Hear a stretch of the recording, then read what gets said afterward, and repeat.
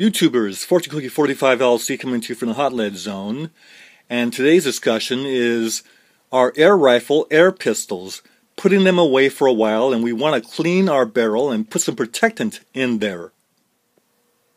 Well, a special thanks to 3333 Glenn, who suggests that instead of using the standard brass brushes and cleaning rods that we use for our firearms, that's not a good idea for our air pistol air rifles because we're not dealing with the powder and primer. So a good way to do it is by using these Beeman Quick-Clean Pellets. Now these come with complete instructions, but essentially the way these work is you load 2 or 3 of these into your air rifle air pistol barrel, and you can have them soaked with your favorite cleaner like Ballistol or any kind of degreaser.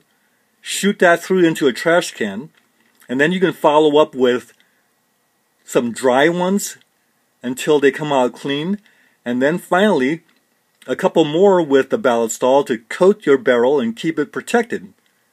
And our job is done. Just shoot them into a trash can with trash, and 3333 Glenn says watch out because they will actually shoot through cardboard, so injury can happen. And if you notice, there's a caution there, may cause injury at close range. Beeman already warns of that also.